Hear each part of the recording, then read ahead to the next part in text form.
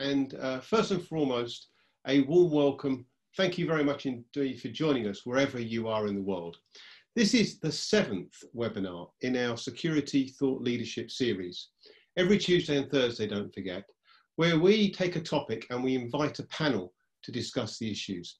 And the reason we do that is because what is crystal clear is the type of security we get in the future will depend in no small part on the quality of debate we have about those issues now. And today's topic, security in the news, what impressions are we getting, is formed through the issues that have cropped up in the previous 6, where it has been commonly noted that in a crisis, it's the opportunity for the security sector to shine. And the question is it, and do people know about it? And today I've got an elite panel from around the world, United States, South Africa, and the United Kingdom. 3 people at the forefront of communicating news. One question I would like to just address to all of you, please could you use the question and answer button at the bottom of your screen if you want to ask a question, and I will endeavour to get to it or include it in the questions that come up afterwards. That's the question and answer button at the bottom of your screen. Please put your questions there. So I'm going to ask each of the panel to introduce themselves, and once all 3 have done that, I will then ask them to make their opening statement. So let's get started. Let me go to Chuck first. Hi, buddy. I'm Chuck Harold. I host a show called SecurityGuideTV.com, which you can find on live stream and all across the web. Thank you, Chuck. And Andrew? Thank you. Andrew Selden here. I'm the editor of High Tech Security Solutions based in South Africa and serving the Southern African region. Thank you. And Brian. Brian hasn't got a camera, but trust me, Brian Sims is there. Brian, over to you. Hi, Martin. Hello, everyone. Yes, my name is Brian Sims. I'm the editor of Security Matters magazine, which is one of the journals published by Western Business Media. I've been a professional journalist for the last 3 decades since I left university, and for the last 20 of those, I've written on security. Okay, thank you very much indeed, Brian. So what I'm going to do now is go to each of the panel and ask them for their opening statement. Chuck, you first, please. Martin, thanks for having me. I find this topic fascinating, and I think it's spot on, as they say, across the pond. I've always had an impression of security a little different, I think, than most people. I started as a police officer over 35 years ago, worked for 3 agencies in California, then I ran studio security for Fox and Disney, and then I ran 3 guard companies for about 10 years. Of which 5 were the Academy Awards. So I understand security and guards and people. Here's my thoughts. Really, when it comes down to it, we're not protecting things anymore. We're trying to protect people, right? So to that point, all security is personal, all security is local, and all security is now. So what do I mean by that? There's nobody can make you safer than yourself, right? You know what makes you safe. And if you're acting responsibly, and the guy next to you is acting responsibly, and so on, that chain continues, your circle is safe. It's not about somebody doing that for you. Somebody can't protect you that way. You have to act responsibly. When I say it's local, I mean that FBI, the local police, MI5, they're only making us safer in a broad sense at the worldview. But really, locally, you're the one that has to take care of what's going on in your space. And again, if everybody took care of your space, and your behavior, it's going to work. And I'm going to say this is the most important part. It's all now. We can't say, you know what, we're going to wait for security to respond. We're going to wait to respond to that question. We're going to take a week and we're going to say, let's think about that and have a meeting and a seminar and decide what to do. You got to act. You got to act now, or you don't act. But not acting is also an action, right? So I think the problem, Martin, and I think it's really topical now, is that we're not seeing this application. We're seeing people looking to security for answers in this crisis. Security is, for the most part, quiet, or people aren't asking their opinion, which I think is a bigger mistake. And so I think the discussion today is really going to be interesting because these questions you've posed are crucial to not what's going on now, but where are we going to be 6 months, a year, 2 years from now? That's what we need to answer. And if we don't address that question, we're going to have a big problem in the future. Chuck, thank you very much indeed. Andrew, your opening statement, please. Thank you, Martin. Appreciate it. I have to agree with Chuck that security today is personal. It's all about people. And I have to say that during the lockdown in South Africa, we've actually seen both positive and negative aspects of security. The impression of the state security mechanisms is probably lower than it's ever been, primarily because the military is out on the streets, so we're in kind of a state of emergency, I guess. On the other hand, on the positive side, we're seeing that the private security industry has really taken up the mantle, and as some people have been saying, that they're not just doing their jobs, they're doing the extra yards. They're helping people, they're helping distribute sanitizer and what have you, helping people or encouraging people to maintain social distancing while still acting in their traditional security kind of role. So from that perspective, they've been doing very well. Unfortunately for security, what the state authorities do tends to be how people view security, and private security kind of gets lumped into that overall opinion. So that's not very good, and the private security industry is not very good at telling people what it's doing or celebrating its successes. So we're seeing a case of where security is really, let me just say, not everyone's favorite topic at the moment, down here anyway. But you are seeing successes and wins for security in smaller areas, in local environments, on a personal scale, where everyone from the guards, the officer on patrol or the armed response officer, through to the leaders, the CEOs of the companies and the security directors, are actually getting involved, getting out there, being visible, and in their small environment, they're actually creating a very good impression and actually doing a great job. Obviously, I'm generalizing, not everyone's on that level, but from a private security perspective, we're seeing pretty good work being done in South Africa at the moment. But as I say, unfortunately, we're all painted with a brush of what's happening on the state level. So the state security operators are, well, let's just say they dropped the ball. Andrew, thank you very much indeed. And finally, let me come to Brian Sims. And just to remind you, Brian, his camera's not working, so you'll hear just his voice. Brian, over to you. Thank you, Martin. Obviously, I'm coming from the UK perspective, and I've addressed the questions, the areas that you've actually put in your pre-webinar blurb, as it were. So what impressions of the security sector are being formed? Well, in the UK, I think by and large, they're good ones. And I think much of the credit for this has to be down to the brave frontline staff, of course, who are working on a daily basis. And praise also for the security companies who are assisting them in their endeavours going forward. I'd also say it's hugely important to mention here the drive by the BSIA, the NSI, the SSIAB, among others, including the SIA, the regulator, to see personnel recognised as key and critical workers. Now, to my mind, they are.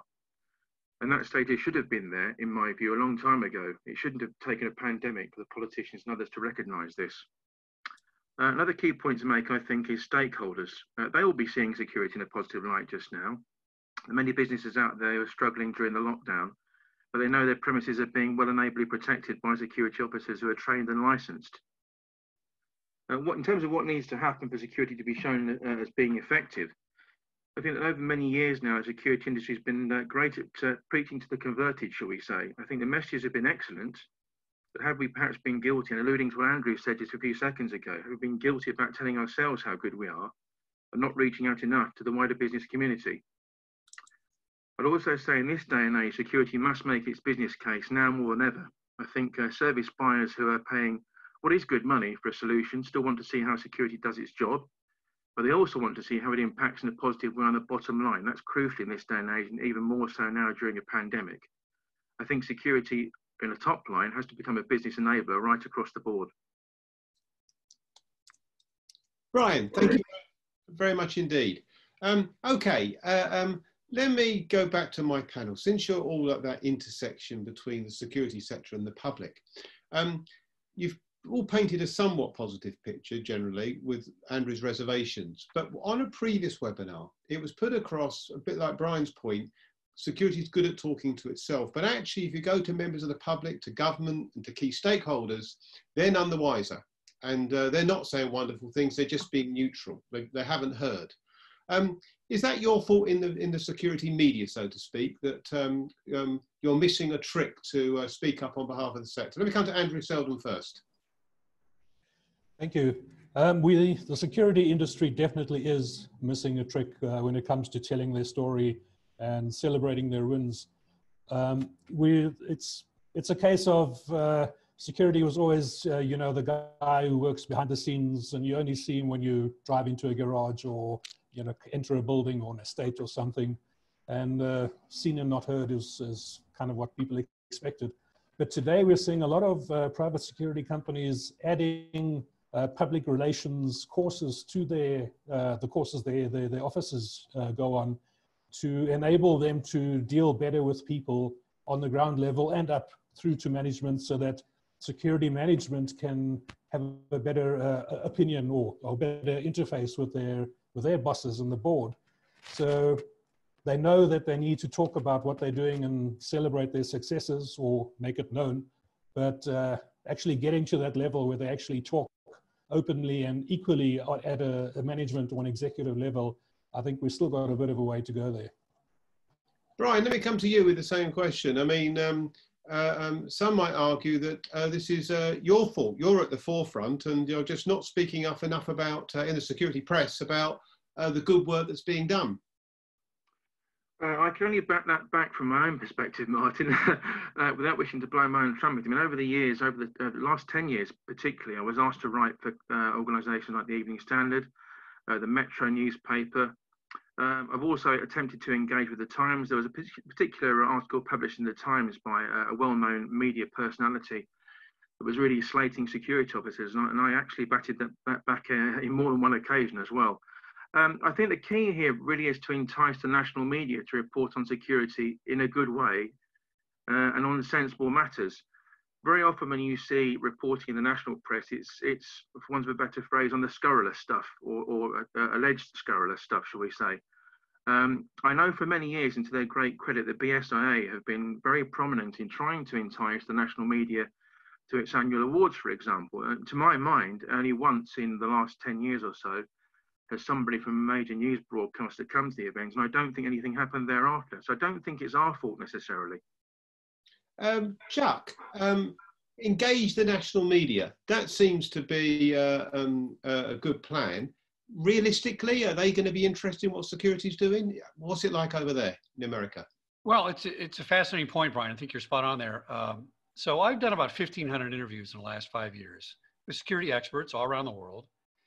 And my show is inside baseball, admittedly, right? I'm known in the trade shows. I'm known inside the security industry, but I'm not as well known outside that area. Now, having worked for Fox and Disney and worked directly with their news people and their studios and all their stations around the world, I know that the news cycle is driven by things that are interesting, controversial. It's got to get viewers. And, if a security story about a success, about something that didn't happen, isn't sexy enough, they're just not interested. And I share this frustration. I think we do try to do a good job of getting this information out there. Ironically, when all the trade shows were canceled a few months ago, I said, what are we going to do? And I was waiting for leadership from some of these trade organizations to say, what's the next step? Nobody really knew what to do, which, it's not their fault. This is a brand new thing. So I decided I'm just going to turn on my microphone and do some shows. And within an hour of putting out my calendar, I had 60 people lined up to do shows. So people want to get the word out there in our industry. There's mechanisms for it, but going outside the bubble is very difficult. And I'm not sure what the solution for that is, but it is problematic. And if we're not tooting our own horn, who's going to do that for us? I mean, this is the challenge. Yeah, interesting point. So tooting our own horn, I guess, is the starting point of it. Let me come to some questions. I'll come to you first, Andrew, on this from Stuart Naisbitt. And his view is much of what's written about in security publications seems to be mainly about technology. Is it not time to look more at the personnel side? A question that's picked up by other questions as well. Is that your impression, that technology is getting more of a news, that more of a focus than the people side? And if so, is it justified? I think definitely technology, it's more exciting. Like Chuck was saying, the national news coverage or broadcasters want to cover what's exciting. So, it's better to talk about AI because that gets attention rather than what an officer did or didn't do and the results thereof.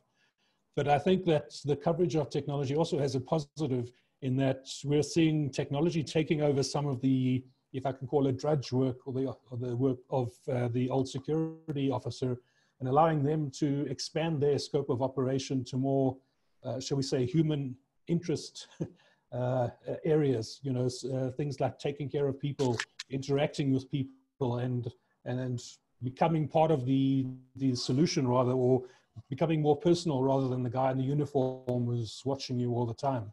So to get back to the question, I've gone off the topic there, but yes, there is a lot more about technology because it's a lot nicer to read about technology than it is about, an officer who's actually just doing their job properly.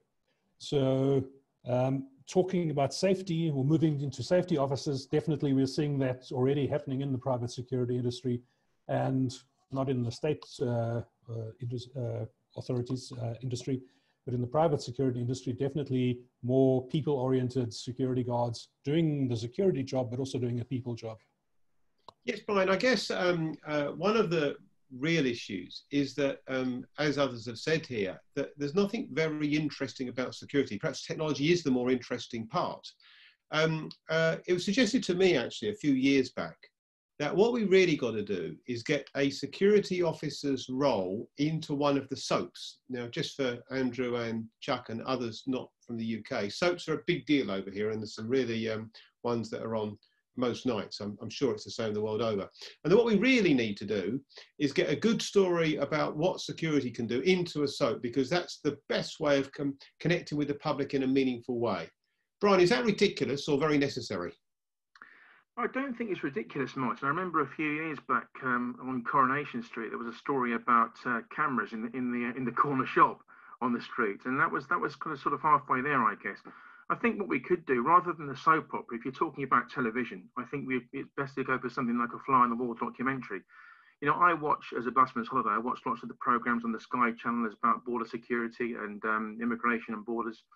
And I think something along those lines, a fly-on-the-wall documentary about security officers and the work they do is pretty crucial. And coming back to a point that was made earlier on, with the BSI awards, for example, there's nothing more important than what these guys do, in my view, apart from the world economy, and particularly at the moment, obviously, the economy is in a bad way. But other than that, it's the biggest topic on the agenda, or should be, for boards of directors in this country and elsewhere: security, business resilience, business continuity. And I think that's the message that needs to be put forward. And if it doesn't come forward after this crisis, I'm not sure how it will come forward. But I think something that's a fly-on-the-wall documentary about security and what they do, saving lives. That's what you hear at the BSI Awards every year. They save lives in some instances. If that's not national news, then what is? Chuck, fly-on-the-wall documentary about the role of security. Doesn't sound overly riveting if you're not interested in the security sector, or could it be? Well, I have a few stories from my history that would probably give it an R rating. I mean, there's some crazy stuff that goes on behind the scenes in security. I agree with this premise, and let me give you the opposite view. One of my favorite cartoons was Animaniacs back in the 90s. Kids and I used to watch that all day long. One of the main characters in there was a Warner Brothers studio security guard. It was always chasing the Animaniacs around and always failing because he was incompetent. And I got to tell you, that cartoon set the security industry back. It set these stereotypes about a guard backwards. So if it can work backwards, it can work forwards. And I think if we did have these shows out there about this sort of thing, I think that would be very, very helpful. If I could go back to that previous question real quickly. Yeah. I had my first computer in 1984. I've been on the internet a long time. And around the 90s, when you were doing searches with a 9K modem and you typed in security, you got all the big box companies, Securitas, Pinkerton, all those people came up online, right? And over the years, you type in security now, and what comes up? It's all IT security, right? IT stole that word from physical security, and they own it. And to your point about the technology being sexier, people don't realize this. All internet technology, cybersecurity is based now on behavioral analytics, and it's based on the coders and programmers writing some code that says, you know, there's this guy inside our network, he's acting this way, and that means he's a bad guy. And that's based on our physical security model. We've let physical security behavior get away from us and it's owned by IT, and they're getting all the glory when their models are all based on, quote, physical security. That's unfortunate.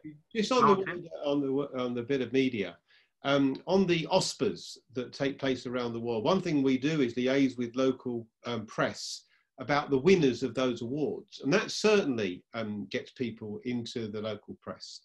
How much good it does, time will tell, but it is part of that image, isn't it, about successes, and around the world, that more and more we're finding the press interested in those. Okay, let me move on then. We've got a good question here from Phil Ingram, changing tack slightly. Can I ask you, if you've got a question, please to put it on the question and answer button at the bottom of your screens rather than the chat, the question and answer button. Phil Ingram, very well known over here, very highly thought of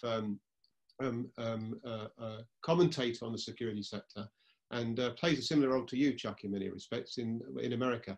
And Phil's point is that if we really want to promote the security world, then it's a matter of engaging with national media and national editors in a meaningful way. There needs to be some sort of strategy, perhaps from the security sector. I'm adding a dimension to this. But that just to expect national press to take it up and do it is not going to work. It's the same in my world of criminology, I might add, by the way. In fact, my daughter's a journalist, and she was saying in preparation for this webinar that, yeah, we're happy to do stories about the police, and that's always of interest, but no one talks about the security sector. No one's that interested, really. Engaging the national press. Andrew, a realistic possibility in Africa, South Africa? Would it make much difference? Honestly, I don't think it would make much difference. Just to go back to what some of the other guys were saying, we had a reality show here about 3 years ago, where a private security company had cameras in their cars and on their offices and followed them around, and it became quite an exciting program for a very short period of time, but it kind of eventually just faded out because, you know, a lot of the job of a security officer is hurry up and wait. You're not always chasing someone down an alleyway or filming somebody who's selling drugs or something like that. So, you know, the national media wants something exciting, something groundbreaking. You know, in South Africa with the crime rates that's as sky high as we have here, you know, somebody who's stopping a burglary or, you know, getting someone to hospital in time after they collapse at home, just, you know, there's no story there. And if we want to get into the national media, we need to look at, you know, the larger companies actually putting together something which would be of interest, you know, how many burglaries they've stopped, how many murders they've stopped, et cetera, et cetera. Getting into the sort of the brass tacks, if I can use that word, rather than trying to be nice. You know, you have to talk about murders and rapes and stuff like that and what you've done, rather than, and obviously that's not a popular thing to talk about. Yes, Brian, so your thoughts on this? I mean, engagement with national media or big companies coming together and promoting it that way? Your thoughts? Well, just to allude to a previous point, Martin, to bring in my next point and the question you've asked. I mean, for many years, you'll know I edited a journal called Security Management Today. And it was 80%, I think, and by my own work, actually, promoting security management and security guarding. It wasn't really about technology. I actually bucked the trend for the best part of a decade. So some of us do write about guarding and some of us do believe in it very strongly. I think one way we can get to a situation where the national media will be engaged is by organisations like the Security Institute. Now, this is going a bit beyond pure security guarding, if you like, and the premise of this conversation. But they are going for chartered status, a chartered professional status akin to lawyers, medicine, engineering, etc., etc.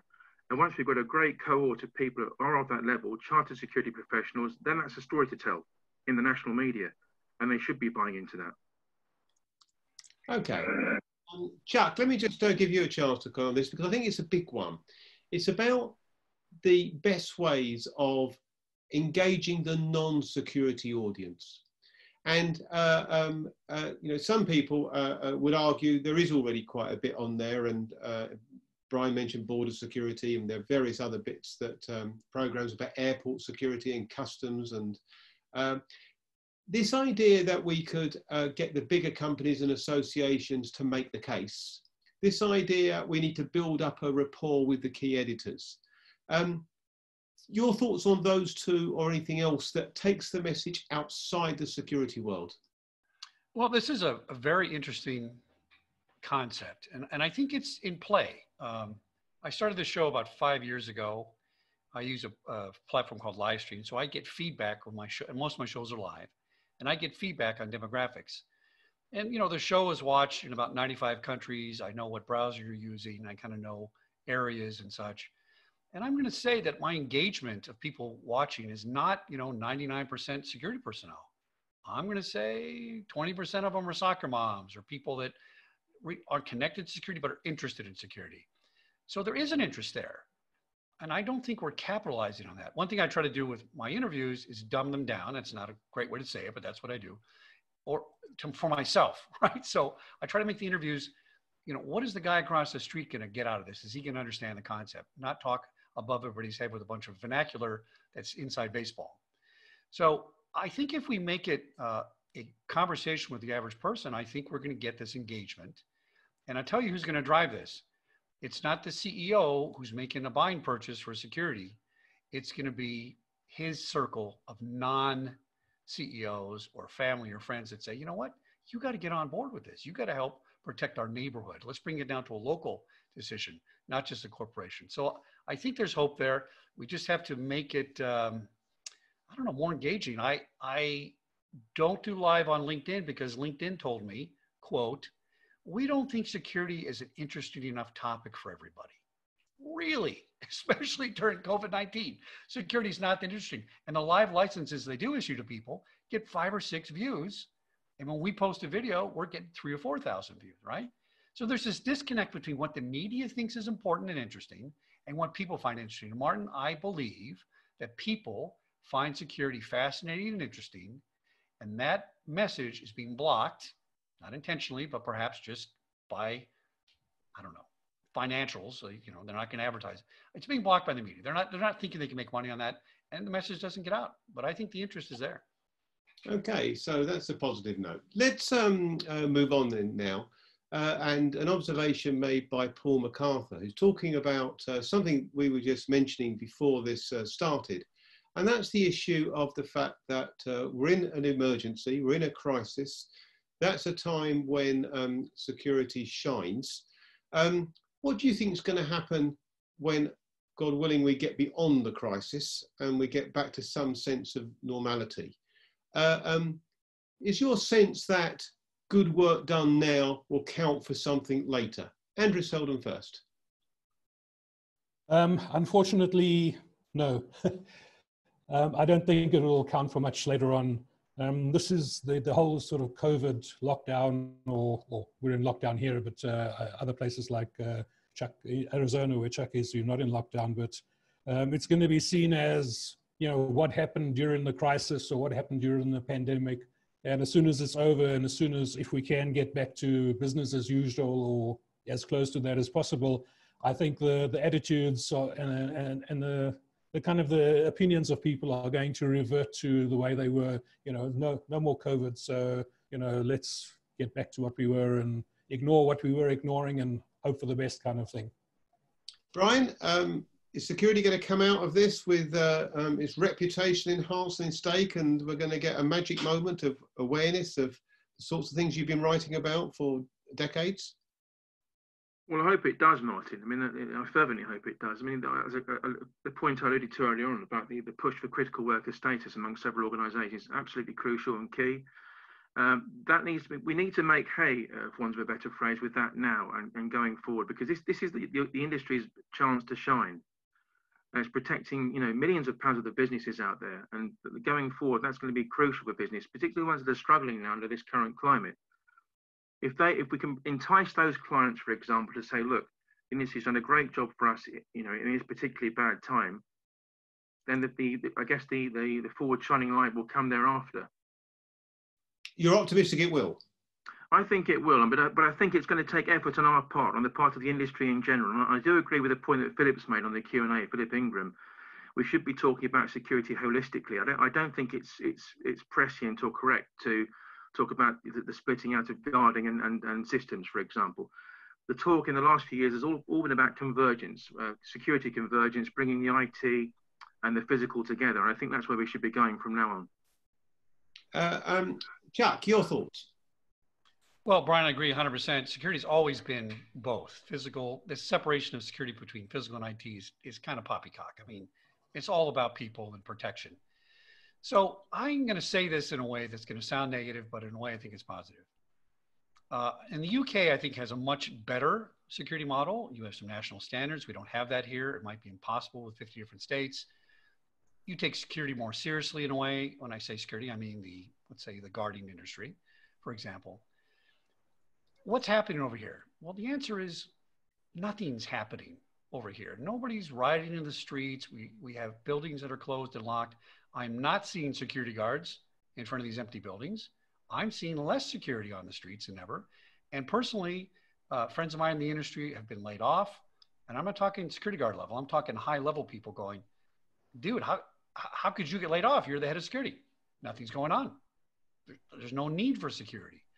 So I think we run the risk of coming out of this as being not as necessary. Let me give you a quick story.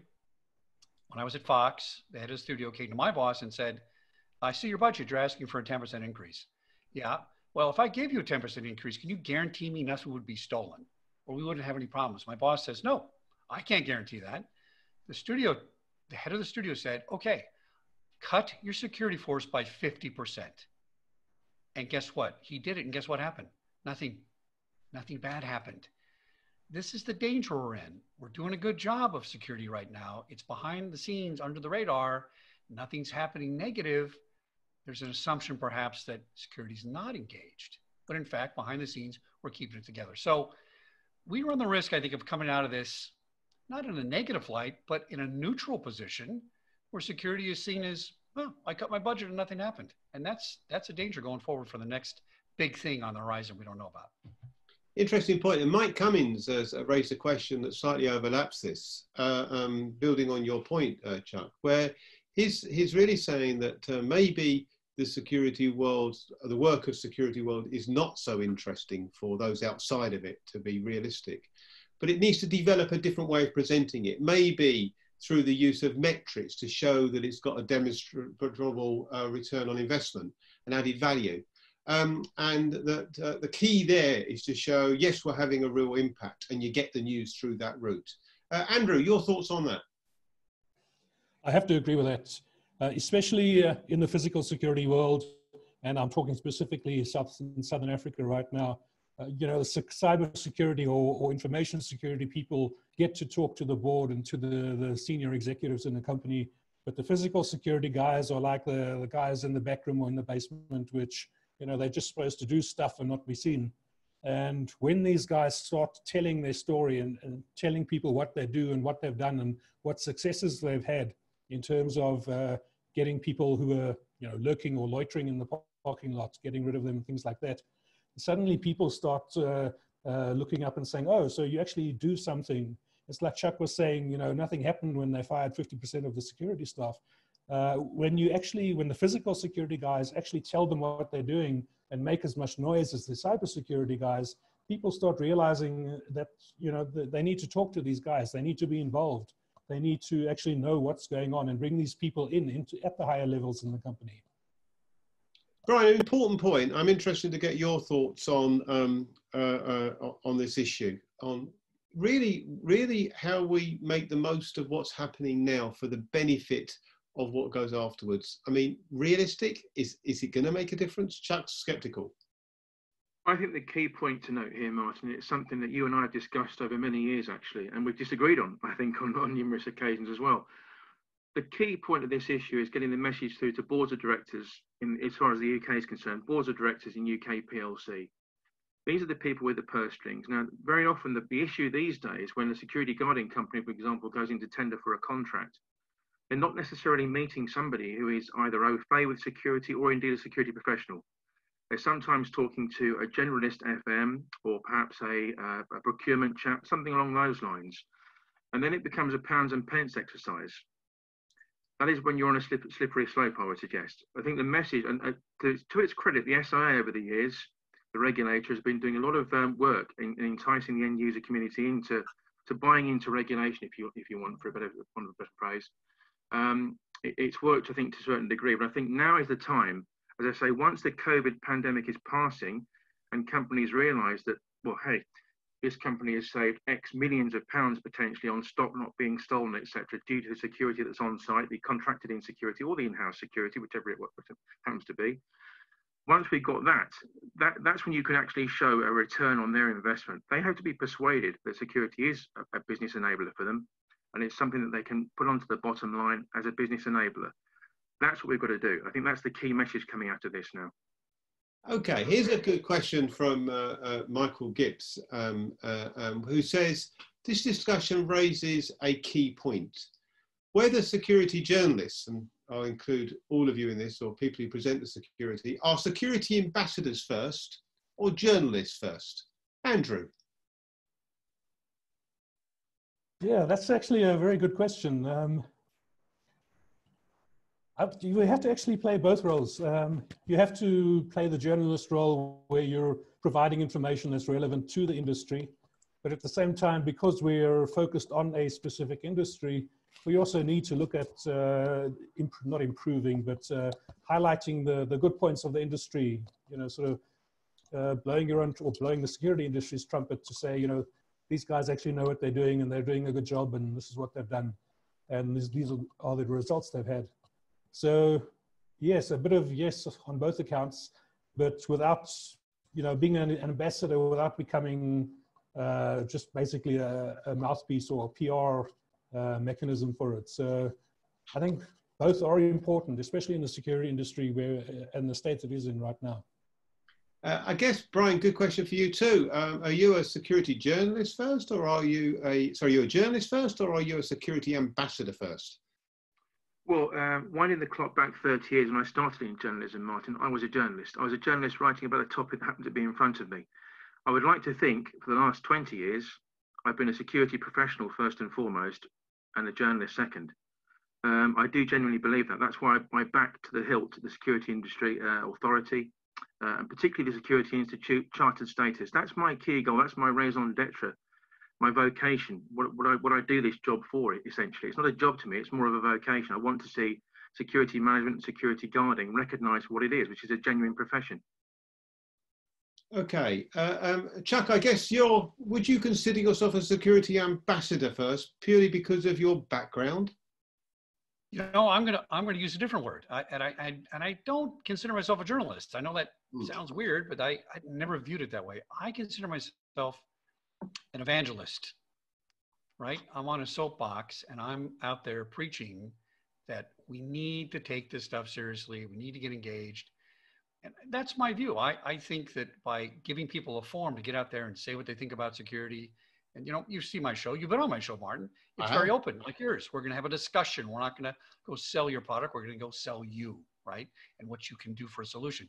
So I'm going to say I'm an evangelist. I'm passionate about this thing. And I think that carrying that with the journalism behind you can be effective.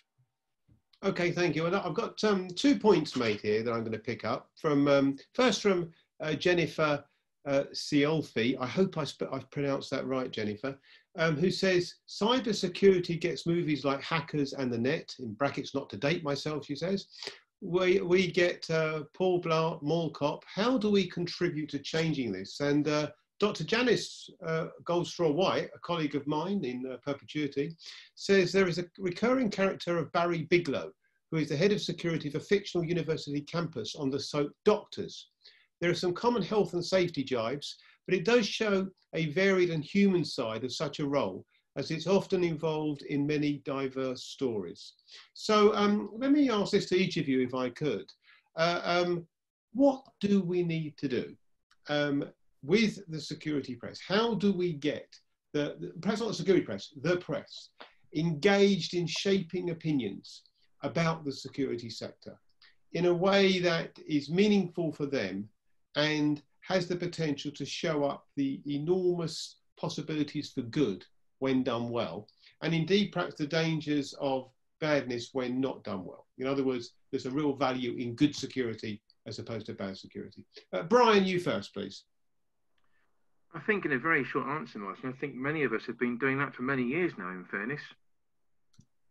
Well, so you say, I mean, nothing needs to be done, we're doing fine, thanks? Well, there's always something that can be done. I mean, potentially something that what we could do is organise a forum, for example, that brought together all of the key journalists in the UK. That might be something that entices the national media to visit, for example, certainly the Home Affairs correspondents of the national newspapers, and debate it, just debate security as a topic in a post-COVID world. Well, I think that's a brilliant idea. There we are. Okay, thank you, Brian. Andrew? I think what we have to do is put a human face on security, get the statistics out there and talk about how people's lives have been impacted by efficient and good security, and talk about how people's lives could have been impacted if they were able to have access to good and efficient security. I don't think, just talking about it is going to create much interest or get much attention or following, because the press out there wants to talk about things of human interest that'll get the eyes on the page or the eyes on the screen, rather than talk about things that actually matter in the long run. So we need to be human interest and a little more exciting, a few more statistics out there about the benefits of what we're doing. Andrew, would you say that in South Africa, there's a good relationship between the security press, just thinking generally for a moment, and the non-security press? I mean, is there any type of relation, any type of interaction between the two? No, basically not. I mean, there are certain interactions now and then for specific reasons, but in general, they don't know the security media exists, which is kind of sad. Yeah, okay. And let me come to you, Chuck. Biggie this, your thoughts? So you hit on a key word here. You said, what are I think the word was, the opinions. The great thing about security is we don't need opinions. We have a lot of facts, right? To Andrew's point, statistics can be factual. One thing the press does is a very poor job of putting facts out there when it comes to security. They're going to put out this drives me nuts on a TV show. They do procedures during a security segment or a police segment that's completely wrong. I read something the other day in a police journal that called a burglary a robbery. Two different things, right? So if we're gonna have the wrong facts out there about our industry and we don't correct them, we're going to create a stereotype for our industry that is going to become not interesting. When the facts are, it's a fascinating industry. It's fact driven. It's one of the few industries that facts rule the day, and you make decisions for life or death based on facts, not on, I'm going to take a guess at that, right? So I think that's where we could improve this, with when somebody does something incorrectly and makes a false statement, we correct them with the facts. I think that's the key to moving that forward. Gentlemen, thank you very much indeed for your insights and your observations. I mean, what I found particularly striking is that, of course, all three of you have been great supporters of the security sector, and in many ways have driven interest through acting as focal points and outlets for all that's good about security. And one of the problems we all face, I think, is how we harness that for a broader audience. And what many of you have said in questions and in previous webinars, and all three of you touched on today, is the security sector has been rather better at talking to itself. And yet, as a business enabler, as a key protector of the public, as a key focal point for many things that are good, it's been appallingly bad about speaking up for itself and saying how good it is. So my thanks to the three of you for your interesting and engaging observations. And just to let you know, we will have a copy of this webinar on our website, on the OSPA's website, and it will also be available on our Security and Crime YouTube channel, so that you can go back and refer to it. We will be actually picking up some of these issues in webinars we're doing later this week. On Thursday, the topic is security and technologies. So we look forward to speaking to our international audience about whether technology is being a positive or a negative.